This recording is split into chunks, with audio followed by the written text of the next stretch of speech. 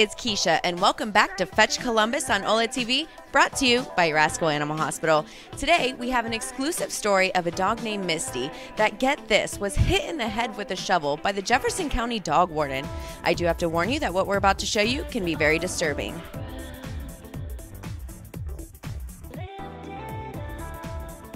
Joining me today, Dr. Gonzalez, woman in charge here at the Rascal Animal Hospital, and Steffan Baldwin, CEO of the Animal Cruelty Task Force of Ohio. Steffan, I'm absolutely at a loss for words. Can you tell us a little bit about what we just saw? Sure. So the video that you watched is this dog here, Misty. She was getting beat over the head with a shovel by the former dog warden of Jefferson County. Former dog warden, he was fired. Basically, there was an incident at the shelter.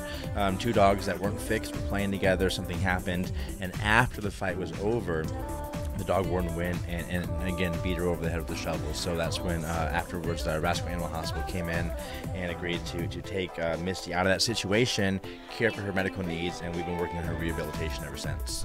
Well, I'm so glad she's obviously in better hands with you and Dr. Gonzalez, but can you tell us what's next for Misty and how's she doing? Misty's doing great. She was actually labeled as very dog aggressive, and she's not. It was a situational reactivity. She was reacting to the situation that she was in. Once we took her out of that situation, put her into a new environment, she stopped reacting. She now plays with 6 other dogs. She's very dog friendly.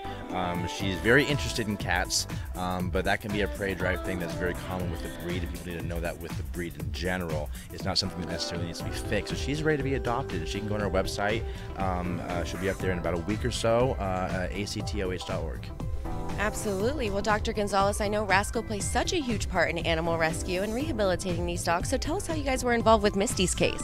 Well, we have been going to Jefferson County for the last 8 years with the Rascal unit, so we've been doing a lot of spay-neuter there, and we have an excellent relationship with the people at the shelter. And even though the dog warden was not the right person for that job, the volunteers there love Misty.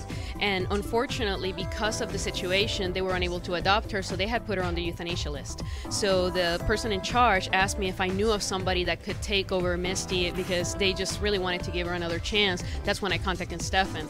And so Rascal Charities took care of her medical needs. We got her spayed, made sure that her vaccinations were taken care of and everything, and then handed her over to Steffan to work with her so that she could get a good home. Well, and Rascal Charities provides such great care for these animals that otherwise, would not have that type of care. So tell us how we can get involved and give back to Rascal Charities. So anybody interested in helping and sponsoring an animal, a facility, a group, or donation, they can get information on our website, which is rascalcharities.org.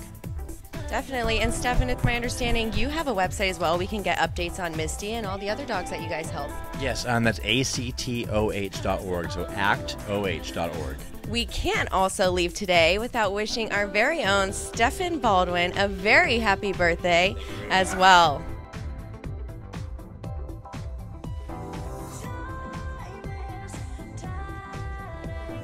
Well, we hope you had a wonderful birthday. Thank you on behalf of the entire team here at Hola to both Dr. Gonzalez and Steffan for all you guys do for the animals.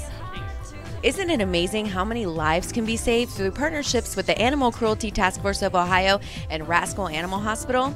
Stay tuned next week as we fetch What's Next in Columbus. And remember that this segment is brought to you by Rascal Animal Hospital. Open 24 hours a day, 7 days a week, providing top-of-the-line care at an affordable price. Oh my gosh, Keisha, I love that Misty ended up okay. Well, I can assure you, Jen, she is in great hands now with Dr. Gia and Steffan. Definitely. Thank you so much to Rascal Animal Hospital and to Steffan with Animal Cruelty Task Force of Ohio for helping out so many animal superheroes.